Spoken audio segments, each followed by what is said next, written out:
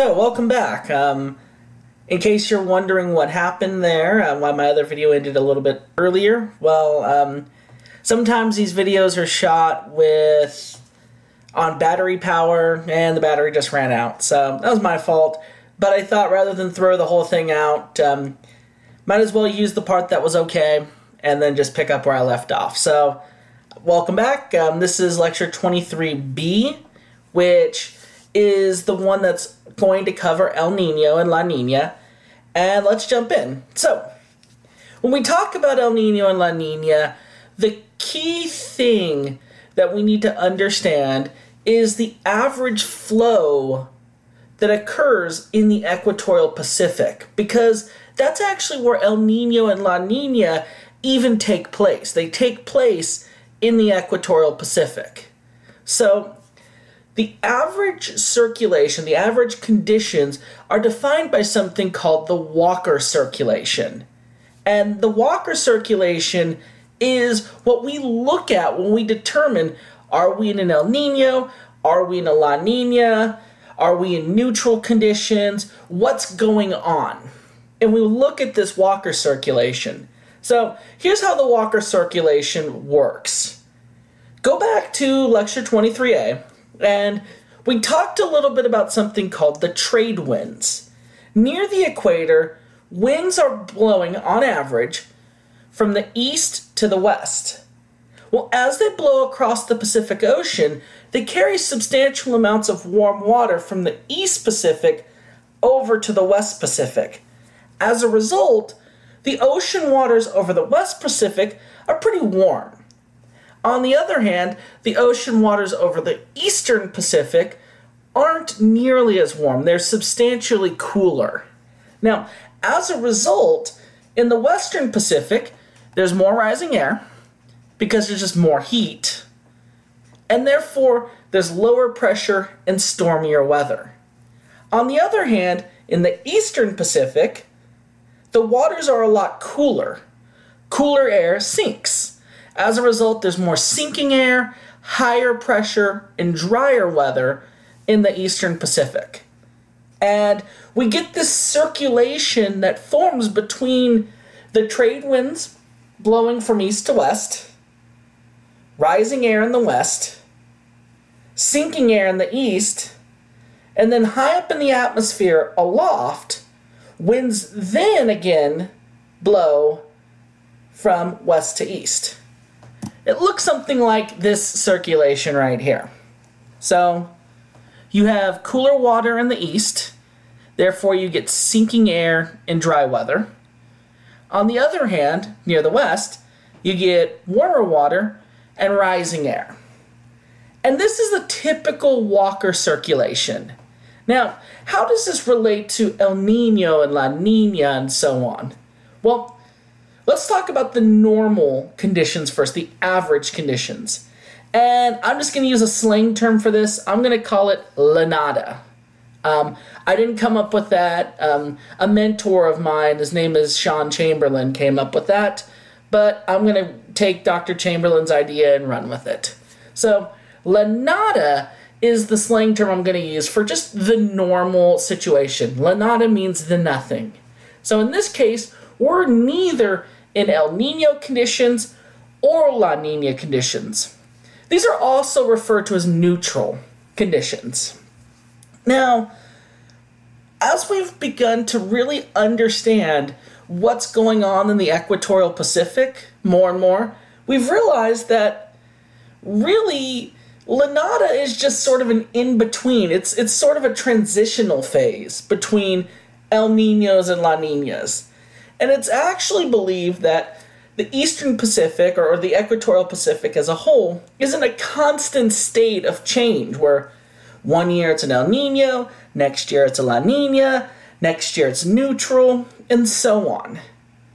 However, in this non-El Nino, non-La Nina, in-between setup, we get trade winds that blow from east to west, and they carry warm water from east to west. And again, this results in cool air over the east, which sinks, warm air over the west, which rises. And it looks something like this. And this is the typical setup in the equatorial Pacific. You have lots of warm air over the western Pacific, and it rises, creating stormy weather. Meanwhile, over the eastern Pacific, you have lots of sinking air, and therefore it's very calm and very dry. Now, in an El Nino situation, this Walker circulation becomes disrupted for whatever reason, and we're not fully sure why. I mean, there's some guesses and there's some things that go into this, but what happens in an El Nino situation, those trade winds that blow from east to west weaken, and in some cases even reverse. And this allows that water that was hanging out over the eastern Pacific to stay over the eastern Pacific. And so warm water begins to build up in the eastern Pacific.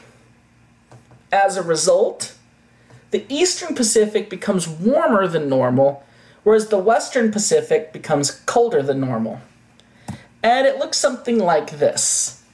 In this case, and this is just a comparison to average, in this case, the waters over the eastern Pacific are substantially warmer than they normally are. As a result, there's stormier weather, there's more heat, more rising air, lower pressure, and therefore the pattern over here in the eastern Pacific becomes substantially more active. On the other hand, in the West Pacific, the waters are on average cooler than normal. And as a result, there's not as much rising air. Instead, there's more sinking air. Therefore, the weather here is typically a lot drier. Now, if you take a look at this and you compare to the Walker circulation, which was a few slides ago, in a real sense, the Walker circulation reverses. In the normal Walker circulation, winds blow from east to west, then they rise, blow from west to east, and then they sink again. Here you have a complete reversal of that situation. Now, how do meteorologists actually identify when there's an El Nino and when there's a La Nina?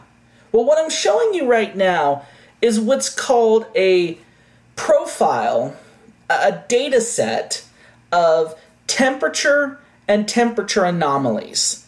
So here's what this means. This upper panel represents ocean temperatures, average sea surface temperatures over the equatorial Pacific. Here's the equator. This end over here is the eastern Pacific. And in fact, just so you'll remember that, I will write that down. Different one, pen. And let me use black. Okay. And this is the eastern Pacific. If you're a little confused because you see a W there, make sure that you do the longitude and latitude exercise this week, and maybe that'll help alleviate things a little bit. But the larger this number is, the further west you're getting away from the prime meridian. So this is the eastern end. This is the least west. This is the lowest western numbers, which is the east. Meanwhile, over here on this end, this is the western Pacific.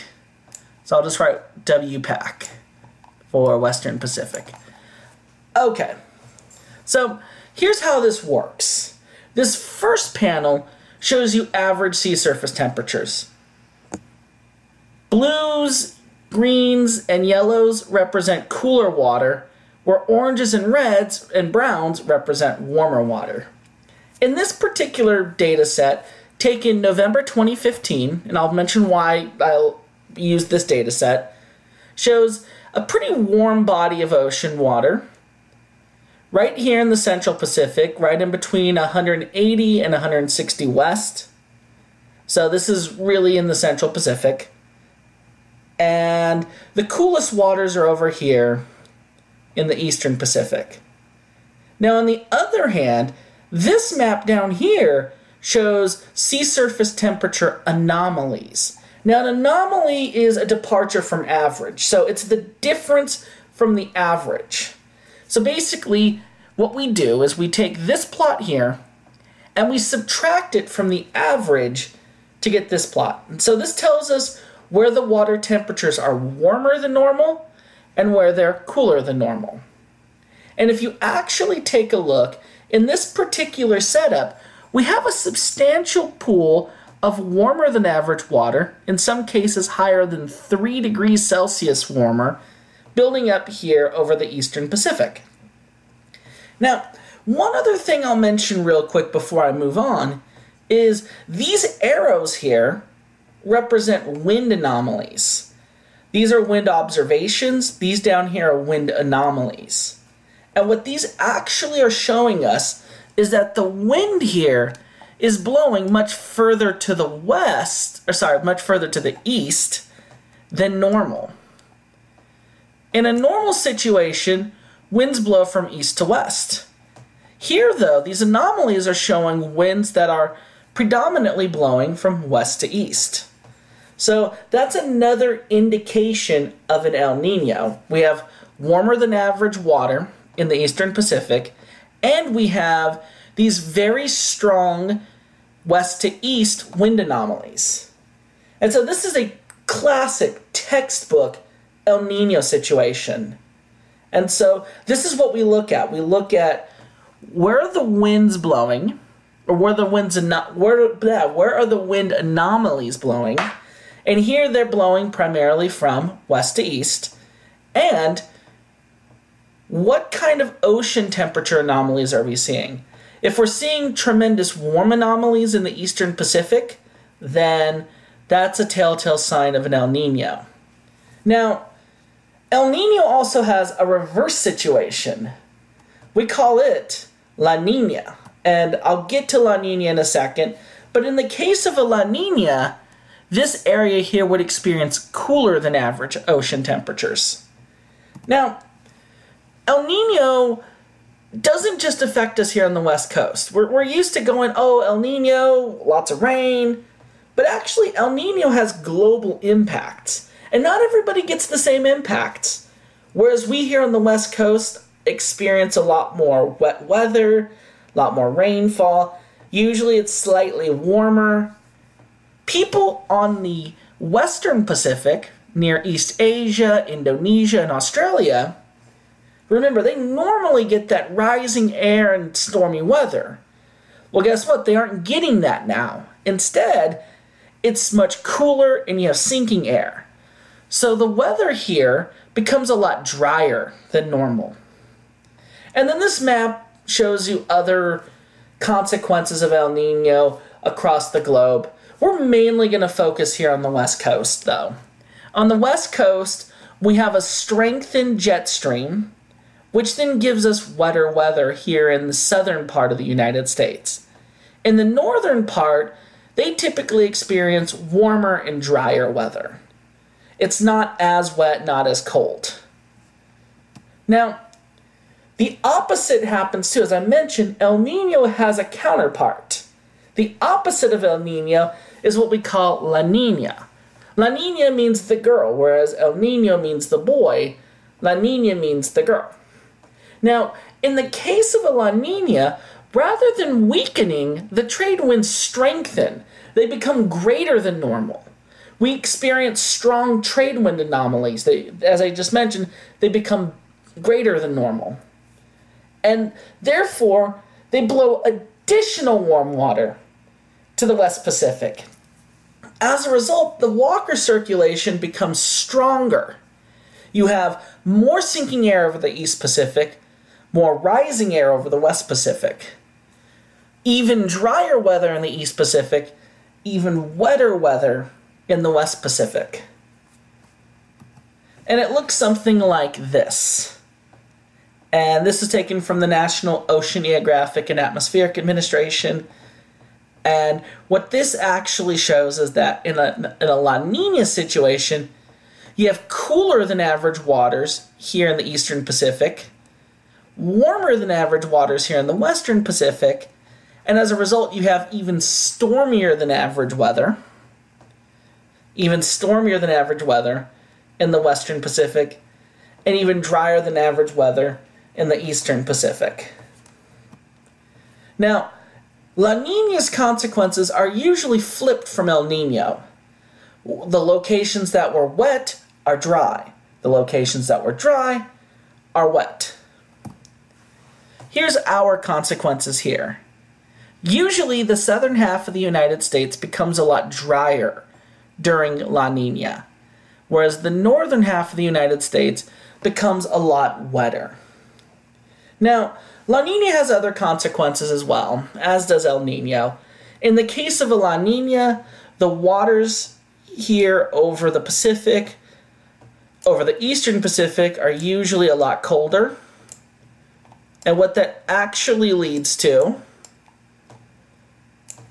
is there's less tropical storms that form down here. Now, we're going to talk more about tropical storms in a couple of modules, so hang on for that. Now, the last thing I want to talk about is the California drought, because people have asked me, and I've had discussions with people about, did El Nino cause it? Did La Nina cause it? Was there some Nino-Nina thing that caused it? And the fact is that the California drought basically transcended all of that. It persisted through all of that. So it really wasn't impacted by an El Nino or a La Nina or a La Nada or anything like that. The California drought actually occurred due to something else. So here's what actually happened. I mentioned in a few lectures ago about something called the jet stream. And the jet stream is this high upper level winds that blow air from west to east. Now, one of the things I did not mention is that there are things called ridges and troughs in this jet stream. The jet stream is never just a straight line. Rather, it wiggles quite a bit. And this wiggle here actually represents what's called a ridge. What's called a ridge.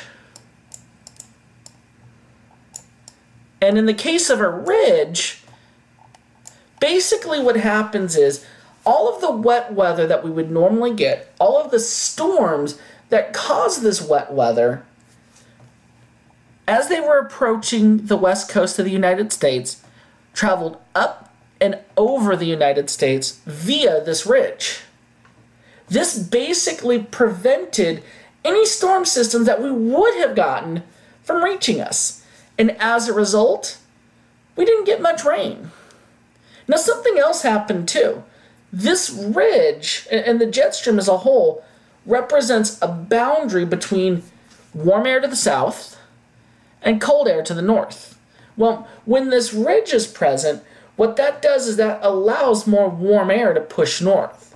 So areas along the west coast of the United States weren't only dry, but they also experienced record warm temperatures. Record warm temperatures. I'm talking 80s and 90s in January. I can remember I was living in Southern California during this drought, and I can remember seeing palm trees on fire in the middle of January. That's insane. And what basically fed into this drought, though, was this warmer air led to warmer water over the northern Pacific, and it created something called the blob. And a lot of people are wondering, and I'm wondering as well, did the blob and did this ridge basically feed off of each other? Because the warmer the water below, the warmer the air above, the greater likelihood you're going to get of these ridges. And so this blob basically allowed for this ridge to persist. if this blob had not developed, there's a good chance that the ridge wouldn't have been as strong as it was or wouldn't have lasted as long as it did. But this is kind of a chicken and the egg kind of question. Did we have the blob before the ridge, or did we have the blob after the ridge? Which came first, the blob or the ridge? And we're still trying to figure that out. Now, one other question that I'll answer before I end this lecture. Something a lot of people have wondered about with the California drought in particular is, was it caused by climate change? My answer isn't going to be the most satisfying because my answer is, we're not sure yet. The fact of the matter is that this particular anomaly, this particular event was in geological time and in climatological time, it was a short-term event. It occurred over a 4-year time period, which that's a long time period, but is it long enough for us to say that it's a new norm or not? Well, we're going to have to take a look over the next 10, 15, 20 years and see if these blobs and these ridges end up becoming much more common. Now, there is some evidence that climate change and global warming have caused a wavier jet stream, more of these ridges, more blobs like this, and hence these droughts. But again, it's too early to tell. So, as much as I want to say, yeah, it was climate change's fault, unfortunately, can't say that yet. But it'll be interesting to see over the next 5, 10, 15 years what actually does come of this. The other thing I'll mention, when I talked about El Nino a few minutes ago, here in Northern California, where I assume all of you are from, if you're taking my class at De Anza College, you're in Northern California, El Nino gave you guys a lot of rain. However, I'm from Southern California, and El Nino was supposed to be our climate savior in a way. It was supposed to give us all kinds of rain, and it didn't. Why didn't it? Well, I only have 2 answers to that. The first answer is, as much as we wanted it to rain, El Ninos only give us a snapshot of what could potentially happen. Not all El Ninos are alike. Some El Ninos can make it much wetter. Some El Ninos can have very little impact on overall precipitation. The other thing is, we are living in a much warmer world than we were even 20, 30 years ago. And some scientists have actually thought, and again, the jury's still kind of out on this, that this may have influenced the global circulation of the atmosphere, including this jet stream and this whole setup here. And it's actually hypothesized, it's thought that this may have taken the jet stream track that normally is strengthened during an El Nino and pushed it further north, therefore keeping SoCal dry. But again, is this a new norm? I can't really say. I'm really sorry I don't have the answer to that. What I will say is that time will tell. But I'm really not looking forward to the prognosis. I think that we are going to see more events like this in the future. Anyway, that's it for this lecture. If you have any questions, please feel free to email me. Until next